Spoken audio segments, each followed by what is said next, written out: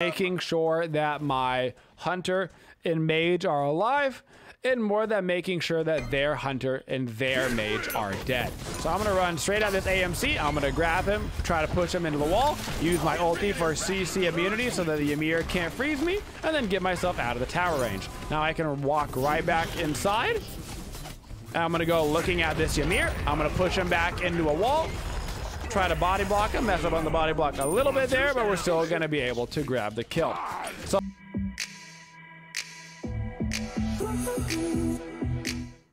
hello everybody, we are here with your Kuzenbo support guide. So we're going to be starting off with our traditional support action. We're going to be getting ourselves a Sentinel's Gift. I'm going to start myself right into my Gauntlet of Thebes, or the Mail of Renewal if I so desire, with a Chalice of Healing and our Magic Shell. Kuzenbo, a perpetually underrated character in the game. You can probably get away with him in solo lane as well right now, but mostly known for his support gameplay. And I actually think that he is quite good at being a support. He's more of an aggressive support slash annoying support. So kind of in the realm of like the Kumbhakarnas of the world. That's kind of where you're putting the Kappa. So I'm gonna get my one at level 1. This is a ricochet-like ability, just like Woojer. And so I'm gonna sit here and try to get a little triple bounce at the start, try to clear out these side harpies as fast as possible. Now I gotta be a little bit careful because I don't want to do the purple buff entirely before my hunter gets here. And you have to keep in mind that the little Nene will kill that purple buff if you're not careful. So just make sure you don't accidentally kill that big purple buff and then put your ADC really far behind. Get rid of them. At level 2, we are going to grab our 3. Some people like to get the blink on Kuzenbo first. It is very viable because of the 3 being able to push people through minions and do a ton of damage. But in general, I wouldn't recommend going the super aggressive blink start strat unless you were a lot more confident in your gameplay. Nobody shams me. And it's just generally advisable to get the shell first. The shell is always a good active, and you're gonna have to get it no matter what. I typically prefer to get the blink second. Just because the shell is going to make it safer in lane, both for you and your hunter. So I'm going to try to wait for your Ymir to use an ability. The second he starts to cast an ability, I'm going to try to move in a little bit farther, but he's actually playing it really, really far back. He's actually done the boots rush cert, so he's going to try, he doesn't have any potions, so he's going to be trying to rush his boots as fast as humanly possible and getting extra damage online that way. Level 3, I'm going to grab another point in my 1. This is the main ability that we are going to rank up first. As you can see, it's going to be our main source of poke here. It is damage and a slow, and then it summons the Kappa. That Kappa will do things like tanking a tower for you. Our 3 is our movement ability. Gonna throw down a shell for my Arachne just so he can tank it a little bit longer. Not quite gonna be able to get out of there, but he does grab a kill. Not a horrible trade, especially if the Ymir doesn't have enough cash to actually finish his boots. Their purple's gonna be coming up soon. We know that because our purple just spawned, so we can move right over to it, and I can try to get myself just a nice little bounce. Nothing spectacular, just a little double bounce right there to get that damage off, and then I will take this purple, give my Izanami our purple. Really good dive right there from our Izanami as well. At level 4, we are going to grab our 2. That is going to be the ability that we traditionally max out last. So for our level order on Kuzenbo, it's going to be 4 for the extra damage. It's going to be then the 1 for the extra damage, then the 3, and then the 2. The 2 is interesting, but it really doesn't become super strong until the late stages of the game. Once you get into team fights, this is when this ability really starts to thrive. It also makes Kuzenbo paired with Boomba's Hammer a really interesting thing for those that want to do a spicy Kuzenbo jungle. There's a really interesting interaction because this is going to actually lower your cooldowns of all your other abilities, but it really doesn't become effective until it's all the way max ranked. But it's only when we're getting hit, so we want to be tanky before we're really utilizing it. In order to be tanky, we need to be a little bit later in the game because we need our items online. So that's why our official level order on Kuzenbo is 4-1-3-2. You probably could get away with going 4-1-2-3, but once you start getting damage off with the 3 pushing people through their minions, you'll never go back. It is a good feeling. Kuzenbo's 3 has some of the highest like level 1 damage in the game. So the way that you use it is you have to push an enemy through some creeps. It has to either basically be their creeps or like a neutral camp. It can't be your own. But if you do manage to push them through, it does so much damage. So much damage. It's also a great displacement. In general, I would recommend pairing Kuzenbo with a more aggressive PvP style hunter. Think the Danza Burrows and hers of the world. Izanami is actually interesting, but she clears the wave so fast that you actually lose a little bit of your Kuzenbo fight potential, which is kind of funny. Izanami is great for that clear, but that clear kind of messes you up a little bit. So my Izanami is walking forward. She's getting a little bit caught out. I wanted to back, but now I'm actually going to go back in, try to help out. I'm just going to grab this Ymir and try to pull him back a little bit out of position. My Izzy is over the wall. If she would have just stayed over here, we probably could have just gone for the Ymir, because I could have just ultied him, but I didn't really know where he was walking. And what I really want to do right now is back more so than anything. But if they're going to move up a little bit, I got to keep my eyes on this Ymir. Ymir slightly moving himself up out of position. I know that his freeze is down, so I'm going to try to grab him, push him out of position, and then use my ultimate to displace him, hopefully long enough for the Izanami to grab the kill. Just like that, we'll grab this next wave, and now I'm going to actually back. I'm going to go immediately into my Gauntlet of Thebes, because with an Izanami, she's going to be able to stack that for me really quick. I'm also going to be spending a little bit more time over here in the duo lane, and I'm going to grab a couple of wards to help get out those deep wards for my Izzy. So for my boots on Kuzenbo, I'm going to go the cooldown boots. I like to be a little bit more aggressive. Standardly with my boot playstyle. What is this horrible bounce location? Just give me a regular bounce, baby. So I'm going to go the cooldown boots. If you didn't want the cooldown boots, you can always go the reinforced greaves. Reinforced greaves are great tank boots right now, particularly when you've paired with something like a Pridvin in the Mail of Renewal. You're going to get a lot of those bonus protections going, which gives you those bigger shield procs. All good things. But I am more of a CDR guy on that. So I'm looking right here at this Ymir. I don't even need to go for the Merlin. I'm just going to push him right into the wall. Going to get a little bit of that proc damage from my 3. Slow him down. I'm going to pop my 2 just to see if he turns around and fights me. He is not. My Arachne is ulting out. I'm going to make sure she doesn't get chased by anybody. She is not going to. And I'm going to go put down some aggressive wards into their jungle. Throw out an aggressive ward at top left. And I'm going to throw another ward actually farther over here by the tier 2 tower. That way we can see when the hunter and the support are actually coming in from that direction.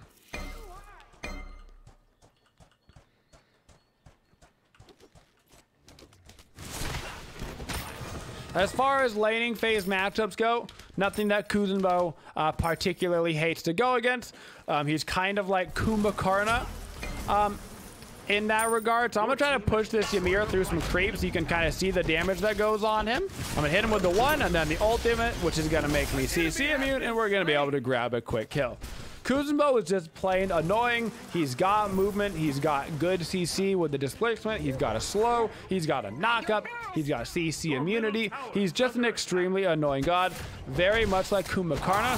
One of those characters where if you don't know what to pick, you can always pick the Kuzenbo in the support role. Now, in general, he is a more aggressive support. He is not a defensive support. So if your style is more in the line of Geb or Kepri or Sylvanas, one of those very defensive characters, Kuzenbo is probably not so much up your playstyle. But if you're more of a Sobek kind of guy, a Ymir Ares, then Kuzenbo is going to be right up your alley. So I'm going to go ahead, back up, grab my CDR boots and a Sentry Ward.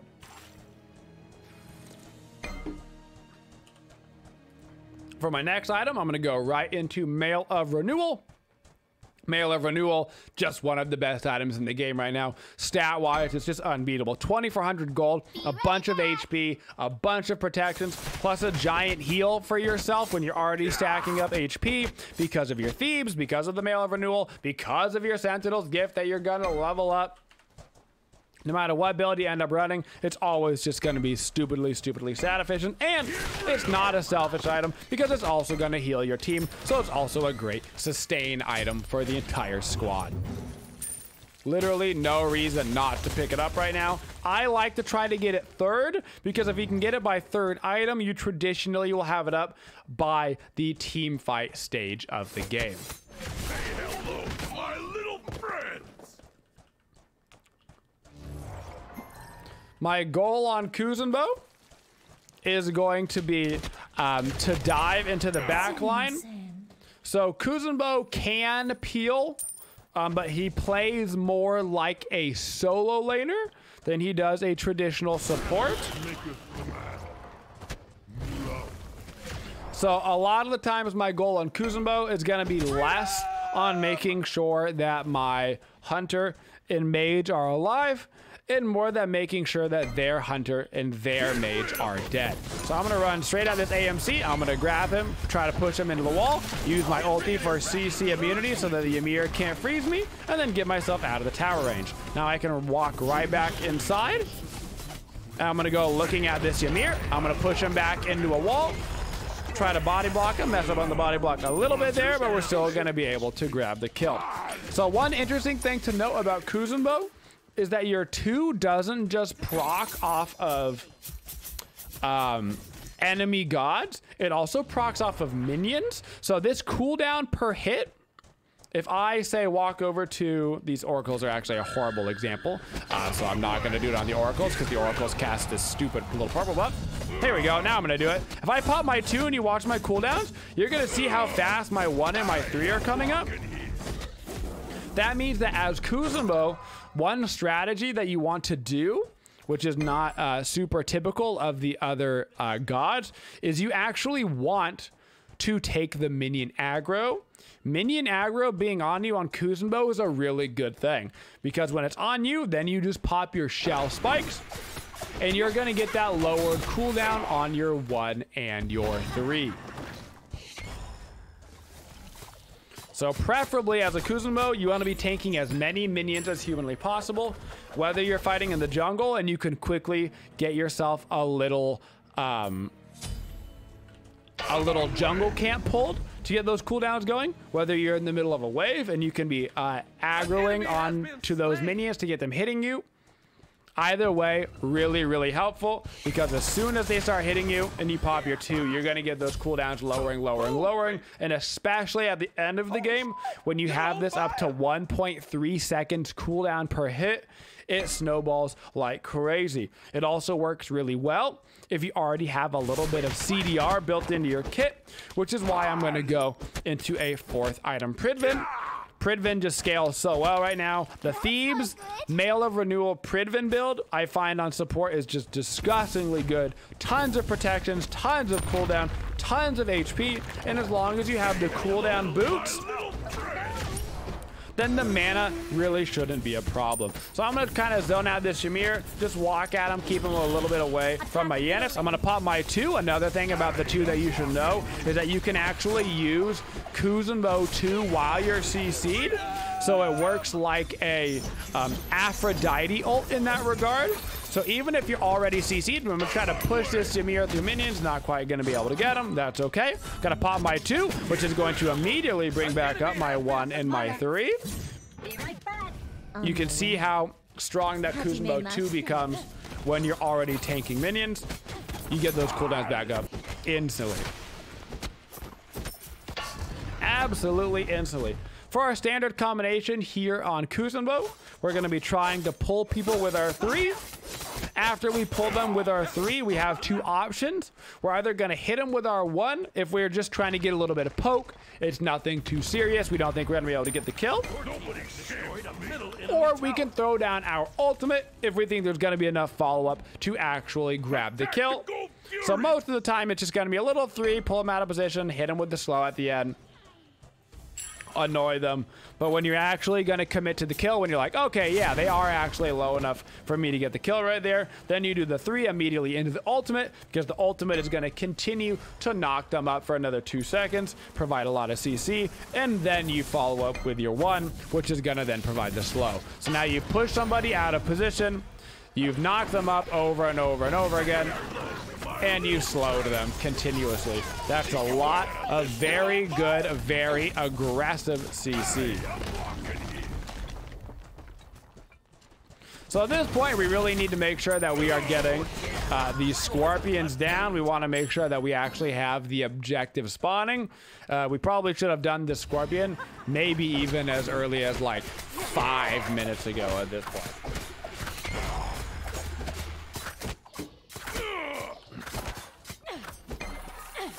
Now we're going to go ahead, back it up. Now I'm going to get that mail of renewal online, and I'm also going to get my blink, as well as rank up my shell. Right about your 3rd item is probably when you should be considering ranking up that shell. When you're getting into those team fights, you want to make sure you have those block stacks on board. 2 block stacks per person, you got 10 for your team. That can really help keep your team alive, particularly in this meta where we're seeing a lot of hunters being played. Nothing like stopping 2 crits on a squishy on your team. That's a very big deal. We're gonna throw down a sentry ward over here on the fire giant. We've already got some vision over on the gold fury because of the oracles, so I don't need to worry about vision there. And then I'm actually going to head over towards that gold fury as well. We got it to spawn, so now we can try to do it. After this gold fury, our next objective is probably going to be that tier 2 tower over in the right lane. I hear some people over by the red buff, so I'm going to run this way. I see that Merlin has used his flicker. If he stops for these back camps, I might be able to kill him. Ymir is probably going to try to stop me. There he goes. I'm going to push Merlin right into this wall. Now, my Arachne doesn't actually know that his flicker is down, but I'm going to continue to dive it. I'm going to tank the tower for my Arachne so he can run right in here. I'm going to pop that shell. I'm going to push Ymir away out through some creeps. We're going to grab the kill on that. I need to run back through to help out my Arachne. I tanked it for her a little bit. She grabs a kill right here, and we should be able to run right back out. Actually, we've got some creeps over in left lane because Izanami is pushing up. I'm going to keep these creeps alive by tanking. I'm going to summon a little Kappa. My little Kappa will also tank, so I'm going to try to reset this back onto the creeps and the little Kappa. Unfortunately, it looks like a tier is going to be able to get over here. And now I need to zone out this tier from my Izanami. Looks like he might want to try to blink or something, so I'm going to just try to keep him in combat. But I can't stop him from coming all the way over. The Izanami uses her ulti and silences him out of the ability. What a good Izanami ultimate right there. Now our team is distracted over in right lane with a couple of people, so we might actually be able to shove up for this left lane. I'm going to throw out my Kappa, so my Kappa will tank just a shot or 2. It actually bounces off of the Phoenix. That was weird, even though it didn't say it was going to bounce, so that's fine. But we are going to be able to grab this Phoenix over here on the left-hand side. And then run away! But that was a good play from the team right there. Now I need to start working on my Pridvin. Right about this time in the game, around your 4th item is also about the time you're going to be able to rank up your gift. So I don't want to use all my gold right here because I know that I'm going to be able to rank up this Sentinel's gift in 1 level. And it looks like if I head over to the right hand side, I'll be able to just run through this jungle and grab it. So I'm actually going to grab the tier 1 in order to get the extra 10% CDR, and then I'm just gonna kind of run through this jungle. My Arachne doesn't really need it. He's about to get level 20. And I'm gonna try to get that level 17 and then rank up my starter item before I grab this Pridvin. Pretty much all cases, every god across the board being able to rank up your starter is always the move. The faster you can rank up your starter, the better. They are the best items in the game, and some of them are more so than others. And you have a very good one on support. Sentinel's Gift into Sentinel's Embrace is really strong. Gonna grab ourselves another Sentry Ward. We've got 3,000 HP, 222 physical protections, 195 magical, and we haven't even finished our Pridvin yet, which is gonna give us a giant shield based off of course, all the protections. Freedom! Now we've got ourselves a sub 20-minute fire giant. A sub 20-minute fire giant means that we can start pushing into these phoenixes early and hard.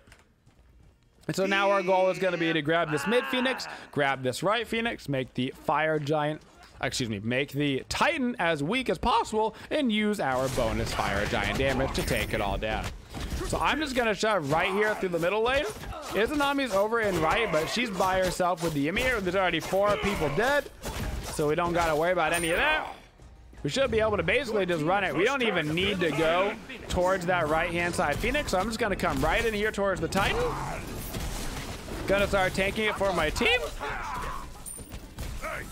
Titan's doing a bit of a number on me, so I'm going to use this Yannis ulti to get out. We do have some creeps in here that can tank it for us if we need them to. Unfortunately, the Titan is kind of getting brought back into their fountain. We need to be a little bit careful right here. I'm gonna pop a little preemptive shell for the team.